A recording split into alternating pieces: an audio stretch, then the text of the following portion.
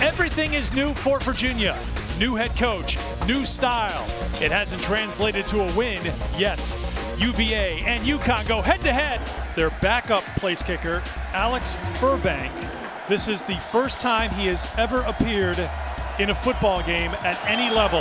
And the field goal attempt is good. 5 catches, 39 yards for Johnson. 3rd down and short.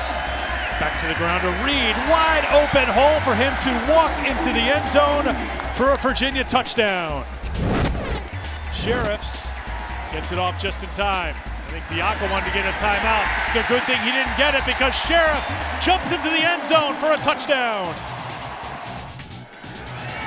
Puyol on the way, no doubt about it. Straight through, and UConn has its first lead of the afternoon. But it's 4th down and 10 for Virginia. They need to get inside the 33-yard line for a first down. Bankert across the middle has a man open. First down, caught by Keon Johnson. But if they decide to get a field goal unit onto the field, they're going to have to do it quickly. Bankert, quarterback draw, is going to try to do it himself. He can't. He stopped at the 2-yard line, and now they're going to sprint the field goal team onto the field.